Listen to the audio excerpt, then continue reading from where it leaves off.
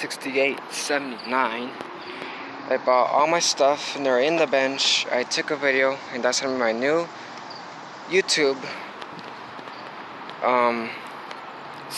page.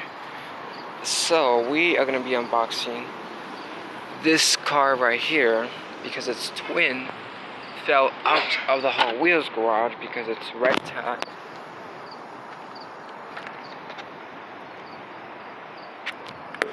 And we're also going to explain if it's worth repairing the Hot Wheels garage, but I'm going to open this up on the wooden bench. Unboxing of a second Hot Wheel car.